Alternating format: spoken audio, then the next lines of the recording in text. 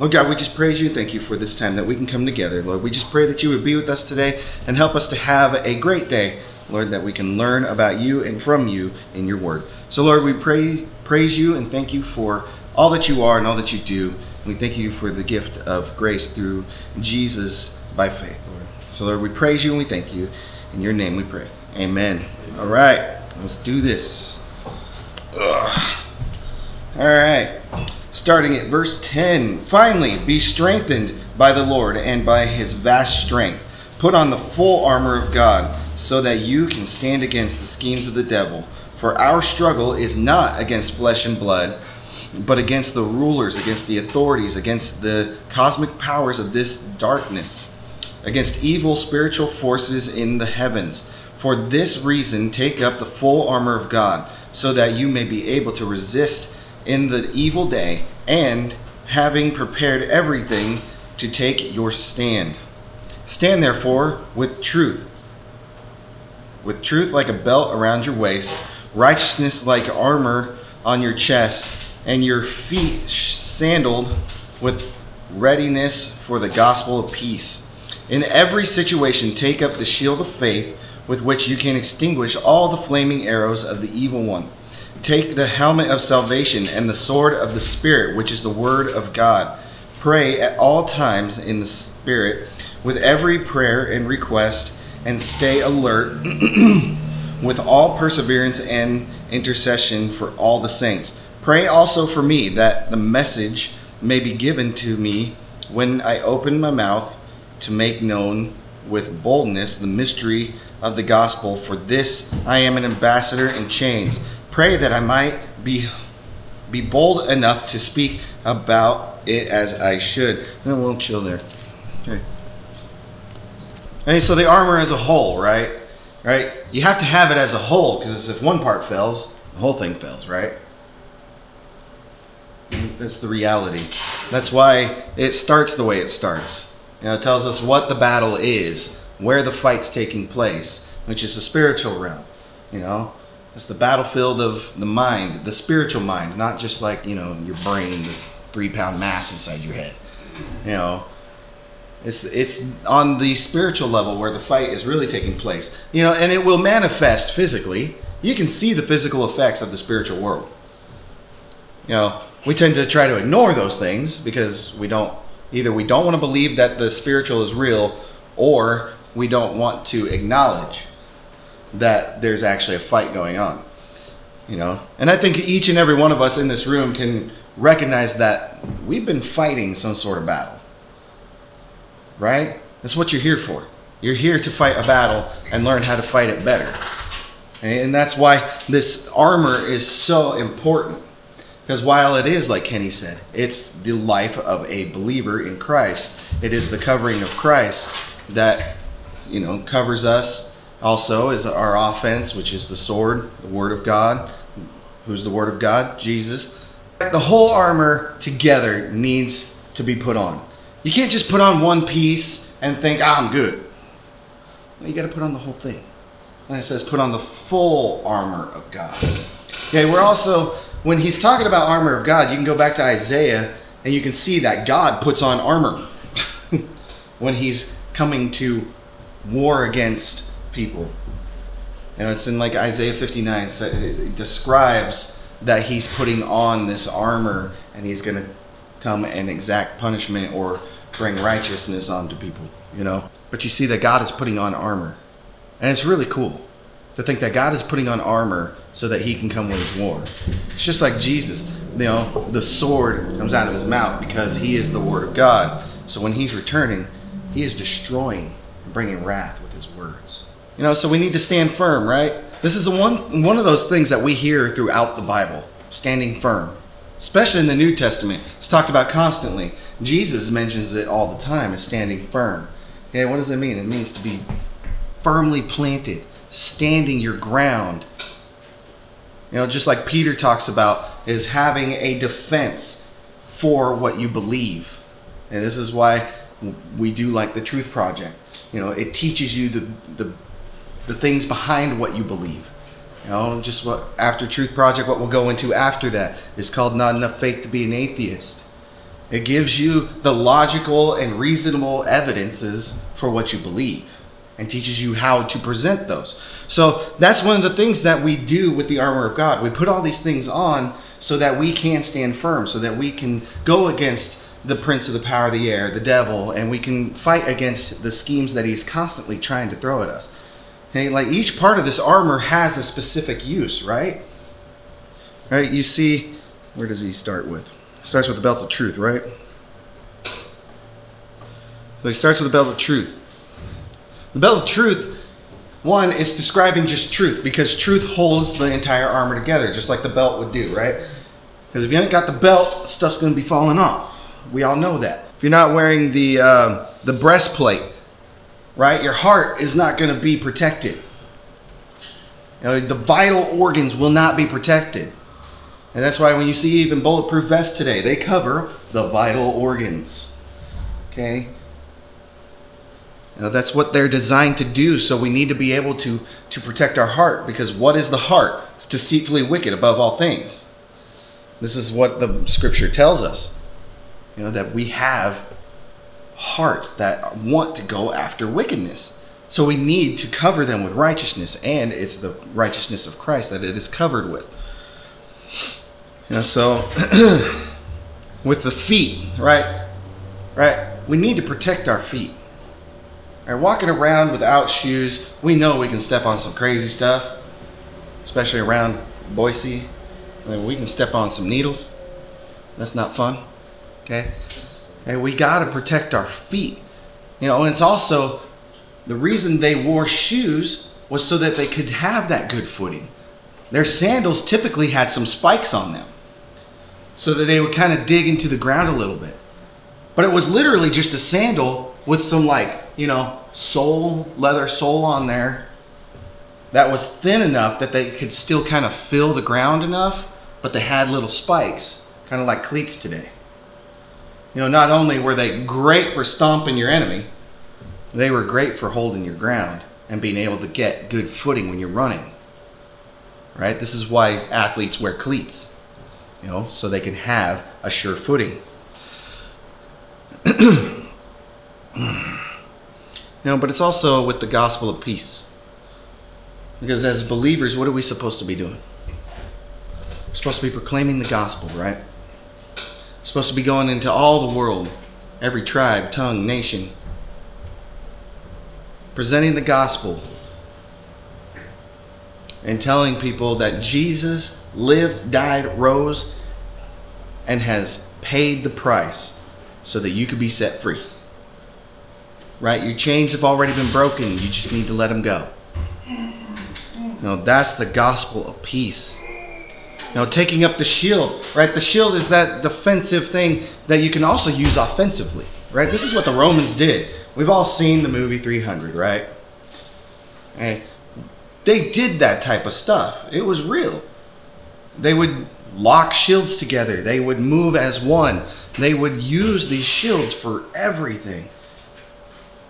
You know, but in this circumstance, it's saying, look, it's so you can be shielded against what the devil is hurling at you.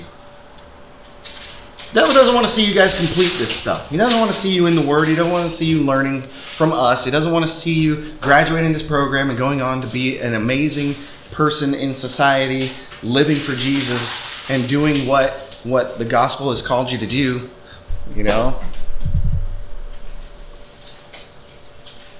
So he's going to hurl all these things at you. You need to be working.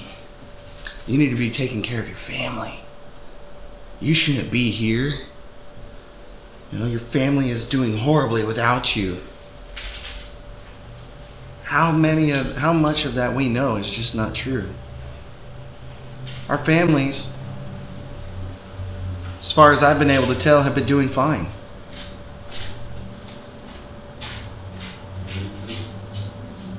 You know, we've been okay without a job for right now. You know, so the devil's going to try to throw these things at us, thinking that, man, this will keep him from moving forward in the Lord. And it has done that to people. We've seen that happen. Right? Even this group, we've seen people leave because they're like, man, I gotta work. I gotta work. I gotta be able to do this. People in this room have said it. You know, so we need to be able to extinguish those darts that Satan is just throwing at us, that he's firing at us. You know? So we take up the shield of faith. We need to have faith that God is in control and that he is going to provide. If he can provide salvation through Jesus, he can provide for everything else.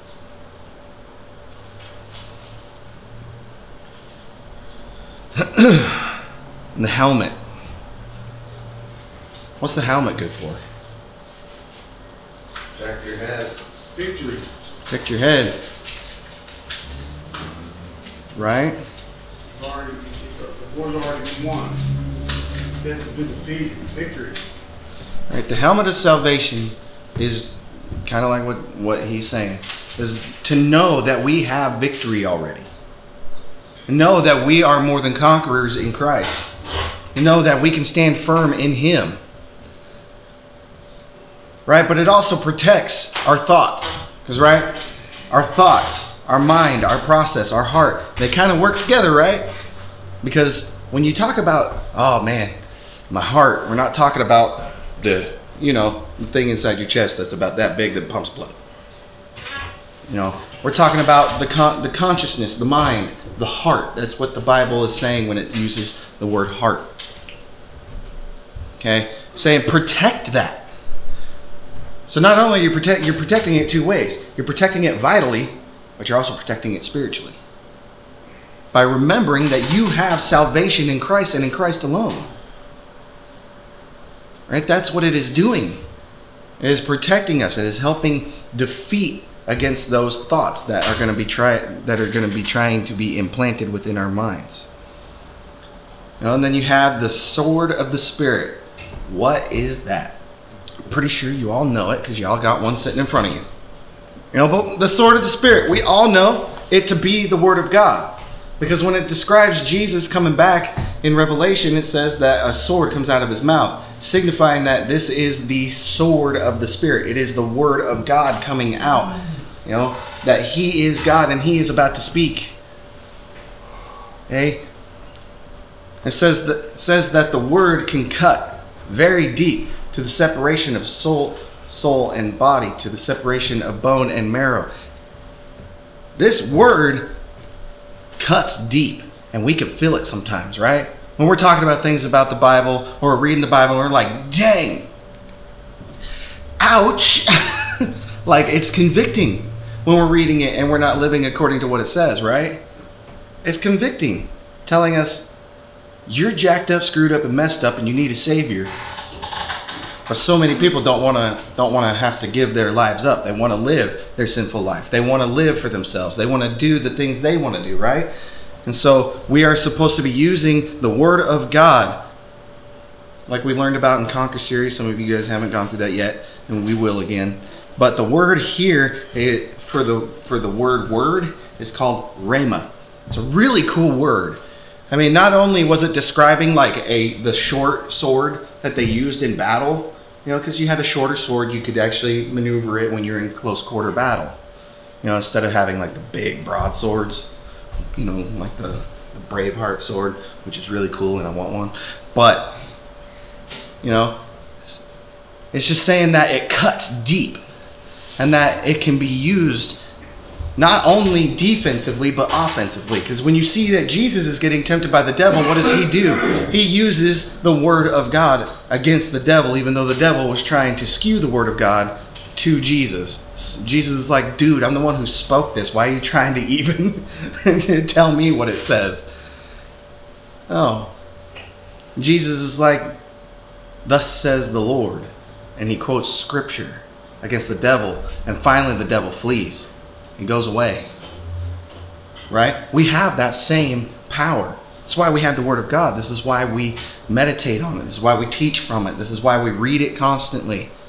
You know, this is one of the reasons that Adam's going to start doing classes on books of the Bible.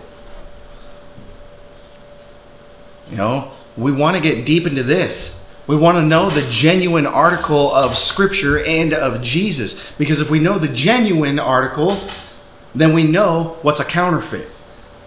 Right? Just like in banks. What do? They don't learn what fakes are. They learn what the real thing is. They know what it feels like. They know how much it weighs. They know all the little intricate parts of it. And when the fake thing comes across their desk, they're like, instantly know this is fake. Okay, you have to have a really good counterfeit in order for them to believe that it's a real deal. And you can almost not even get that close. There have been several people that have really gotten pretty close because somehow they managed to get like the paper and a print, but there was still things that were off and they got caught. So we try to know the genuine article instead of the counterfeit. And it's good to learn about, what the cults believe and what other religions believe, so that we can learn how to combat against those and teach the truth. So we learn what the genuine article is, what the Word of God actually says, who Jesus really is, so that we can stand firm against the evil powers. All right? And then we have prayer. Praying at all times, making requests and supplications. Okay? Justin and I talked about this the other day. He wanted to know what's supplication. Well, we found out that, right, Justin, that it's a deep prayer, like deeply, like coming before God in humility and just really pouring it out to Him. And God, I really need this, but it's it's not doing it in selfish ways. It's like a deep groaning towards what you want to accomplish in the will of God, right? Because we need to be in prayer when it comes to the will of God, asking for things in God's will, not in our will. Going, God, I really want that Hummer. I just really want a Hummer, so I always use Hummer as the but it's coming to Him with God, I really want to be able to present your word well. God, I really want to be able to share the gospel well. God, I really want to be able to go out and proclaim your word to anybody and everybody I come across. God, I really want my family to come to you through faith in Christ. God, I know that you can heal. And I'm asking that you please heal my family member who is suffering. That's what I did when I found out there were issues with my first daughter. I prayed fervently for healing. He healed her, but not in the way I was hoping for. Right? He gave her complete and full healing by bringing her home to Him instead of home to me. But sometimes that's how it works. We ask for healing, and sometimes that means He's going to call them home. And then you have full and complete healing. And we know that God can heal today. So we pray, and we pray fervently. We pray at all times. It's supposed to be a continual, all day long conversation with God. Right? At any moment, you can just start, God, what's up? Start talking to Him. You might look ridiculous, but you don't have to be running your mouth when you're doing it. You can do it in your mind. You know how much I talk to myself in my head? You probably think I'm crazy. When I'm alone, I will have out loud conversations. It's kind of weird, but I do it. And they say people who actually do that are probably geniuses, and I'm like, you guys are lying because I ain't no genius, But still, it's an ongoing conversation with God. Constantly praying to Him, constantly asking, constantly going, what do you want me to do? What do you need me to do? How can I serve you today? How can I administer to the body of Christ today? Okay? It's a constant praying, and that's why Paul even asked for prayer in regards to what he's doing. That he may have boldness. Okay? The prayer that he's asking for us for him can also be applied to us. God, I need boldness today so that I can proclaim your word. Imagine if it's that time where Christians in America are getting more and more persecuted, and they're putting you in chains like Paul was. Are you going to be in the prison chained up and willing to continue to serve God, proclaiming the gospel? And that's what he's asking for. He's like, I don't want I don't want to stop doing that. That's why I need prayer from you guys. So continue to pray for him. Pray for your brothers and sisters that they may present the gospel in boldness and in faith and in truth. You know, being that ambassador in chains if you must. Because one day we will be thrown in jail for our belief in Christ. Because we will stand against what everyone else is doing, and they're going to hate it. They already hate it, right? You mention anything that's biblical against what the world teaches, automatically you're labeled a bigot and intolerant. Racist, sexist, any other name they can throw at you. But we still stand because Jesus even said, the world is going to hate you because it hated me first. And it's true. You can talk about God all you want. You bring Jesus into the conversation, people get mad. It's just the truth. People get mad when you bring Jesus into the conversation. Now, you can believe, you can talk about God. We can be spiritual. We can't talk about Jesus because I don't know about that guy. I mean, that's the Savior of the world. I'm going to talk about him. I'm going to talk about him all the time. Period. You don't have to chop off my head to shut me up. End of story. That's the way it needs to be. For every believer. You will proclaim the gospel of Christ's death, burial, and resurrection until your very last breath. It don't matter if they're chopping your head off. You should be praising Jesus. And now to finish this out, since this part is pretty simple. Tychicus, our dearly loved brother and faithful servant in the Lord, will tell you all the news about me. So he's talking about Paul. He's going to go tell him what Paul is doing. I am sending him to you for this very reason, to let you know how we are and to encourage you. So the brother is going to go encourage the other brothers and sisters. Right? This is a good thing. We need to be doing that. We need to encourage one another. Stop thinking you're in this alone. Because you're not. Okay? Peace to the brothers and sisters, and love with faith from God the Father and the Lord Jesus Christ. Grace be with all who have undying love for our Lord Jesus Christ. That part is beautiful. That's a fantastic way to end a letter. Right? Peace, love, faith, grace, and then he takes it further, undying love. It's a beautiful way to end it, and I don't think I even need to talk about it because honestly it says it all for itself. And let's just read it one more time. Let it really sink in. Peace to the brothers and sisters, and love with faith from God the Father and the Lord Jesus Christ. Grace be with all who have undying love for our Lord Jesus Christ. We pray. So, Lord, we thank you for your word. We thank you for what's been penned down for us to have in front of us, Lord. Lord, may we take up the full armor that you provide. Lord, may we just hold fast in the evil day. And Lord, may we stand firm in faith in Christ, just no matter what. So Lord, we praise you, we thank you, and we ask that you be with us the rest of this day, guiding and directing us as we go forward. In your name, Jesus, amen.